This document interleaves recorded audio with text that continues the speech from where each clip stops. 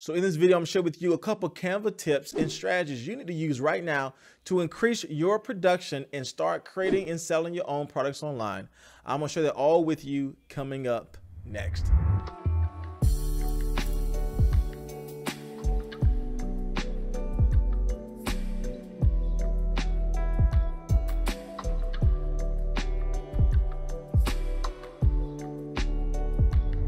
So welcome back to the video, my friends. You're new here. My name is Jade. On this channel, I do everything from how-to videos and step-by-step guides, teach you exactly how to create and sell your own digital products online. And so if you like content like this, consider subscribing to my channel. And at any time in today's video, you're getting value or encouragement, let me know by leaving a like on today's video and look at some other helpful resources and tips in my description box below if you want to go faster and further selling your own digital products online. So as always, my friends, let's jump into today's video. So if you are new to selling digital products online, I believe using Canva is a great place to start, and knowing little tips and tricks to add to your production quality and to help you create quicker, I think is a great tool and asset to have when you are trying to create digital products online. And so I want to share with you my digital invitation. And again, we're going to be learning how to really get some tips and some tricks down so we can do this a little bit faster.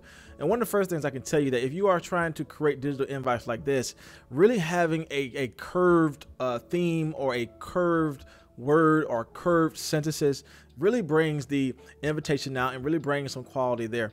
Again, a lot of people get stuck on this because they don't know how to kind of make that curve, but simply go over to a font that you want to use. Say if I want to use this one here, and I can go into the edit feature and I can go down to the curve tool.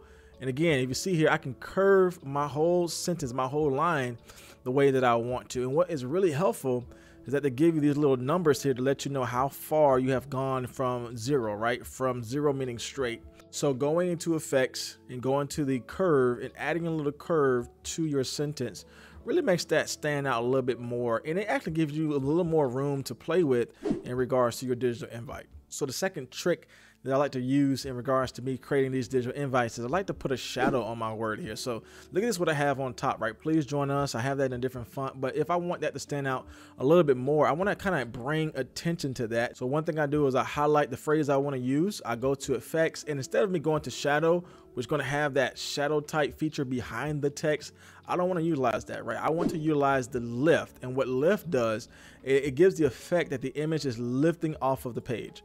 So again, I think this is very good to use if you want to bring attention to a word or a phrase you're using, and it gives that floating effect to your word. But again, I think this is very easy to do and really helpful to use if you are combining different fonts. Again, you want that font to stand out a little bit more, and the way you do that is using that lift effect feature. So one of the things I use every single time when I'm in Canva creating my digital products is I use the group tool. Now this is very easy to do, but a lot of people miss out on why to use this. So I want to deal with the why, right? So the reason why I want to use this is, say if I really got my, my font down, my product alignment down, I got everything lined up where I want it to be, and I just want to move it all over to another section of my canvas, or maybe to the bottom or to the right, or maybe I want to spin the whole thing around. Trying to move those things individually, every word, every sentence, every element might put things out of place when you're trying to move those things around. So what I like to do is, again, I want to highlight everything that I want to group together, and I just want to go up to the group feature.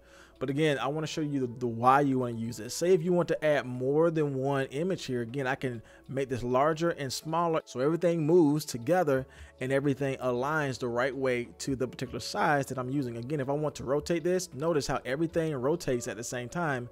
And say if I want to copy and paste this, I'll use Control C, Control V, and again, I'm able to get exactly the same thing on the other side of my canvas, and notice it's all grouped together as well. And so again, the power of really using the group tool is to make sure everything is aligned the right way if I want to move those things around my canvas, and it helps with the overall process of me creating these digital invites. Again, I don't have to create this again from scratch. I don't have to find the font and type the things in all over again. I can just simply group and again use this in a different way. And again, what is super helpful is, say if I don't want to use this baby elephant anymore, I can ungroup here, find a new element, drag this over here. And as you can see, this really saved me time in regards to me creating these digital invites. Again, I can also group this back together, go to the tool here, group, and again, I can do the same thing, turn it, and move it over and let it align up the right way. And again, I know people know how to group, but again, I just want to show you why you want to group images. Again, it makes the whole process easier when you're trying to combine different elements or different sentences together. You want to make sure, again, you're not creating these things from scratch, but you're utilizing what you already have. So one of the tricks that I use is not something that people don't know, but again, I think most of this stuff is knowing how to use it and why to use it, and it's to duplicate. So I know a lot of people don't use duplicate, but I believe this is like that secret hidden tool if you know why to use it and when to use it. So say if I'm trying to create digital invites and I want to create a new one. Well, this is what I see a lot of people do, right? They create a new page, and guess what? They create everything from scratch. And if you're new to my channel, I teach you exactly why you don't want to create anything from scratch. You want to use what you already made and move that over to your next creation. So the way I'm able to make so many different digital products is I use the duplicate tool. So again, I want to make this in a different way. Maybe I don't want these baby elephants to be on here, but I want to have a different overall theme to my digital invite. Well, I'm going to use this little button here, duplicate, and I just want to get all the stuff that I'm not going to use out. So say if I still want to use this, I want to align this up the right way. Again, make this the right size, change this element to something else. I already have everything I need on my new canvas, and now I can just add more things to this. So say if I want to add some balloons here, I can do that. Again, I'm going to use the Control C and the Control V just to copy and paste that again. And as you can see, we have a whole new style to our birthday digital invitation.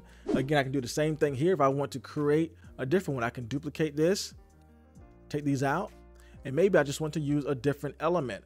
Again, this is not like a hidden secret, but again, most of the tips and tricks are really maximized when you know why to use it and when you start learning when to use it. And again, if I want to create multiple products, if I'm selling things in a bundle, I want to know the trick of how to create different invitations quickly. And it's all about duplicating and not starting from scratch. Say if you want to use different banners like this, you can twist your element just like this, change the orientation. So if you notice, now I'm able to put this in my corner, and this can be used in a totally unique way. So what I taught you in my other videos is to utilize what you already have and make sure you try to cover every corner of your digital invite. And so that's what I want to do here. I want to hit Control V. And then if you notice, I want this to come on the other side, but it's not lining up the right way. I can simply go in here and use that twisting tool one more time to have a different orientation. And again, I have everything lined up perfectly here. And as you can see, this digital invite is standing out extremely well. And one of the quick tips I can give to you is that whatever you do to the top, do to the bottom. So one of the ways you can do that is by highlighting both images, and you can click on one, move to the other, hold down Shift, and click the next one. And if you notice, we highlighted both, and now we can group them together. And so now that I have them grouped, I can utilize the power of copying and pasting this group that I have. So I want to do the same thing. Highlight this, hit Control C, Control V, and I use this every single time when I'm doing digital invites. And so I have a whole new copy and paste feature. And again, if you notice, this is not lining up well down here. So what can I do?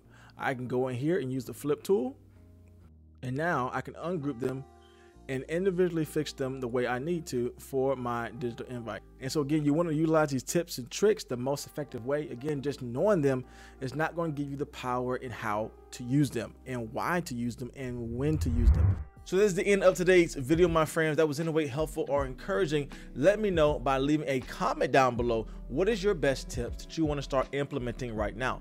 If you found this video helpful or encouraging, let me know by leaving a like on today's video. And if you want to see more content like this, I release new content every single week, helping you create and sell your own digital products online. So as always, my friends, I will see you in the next video.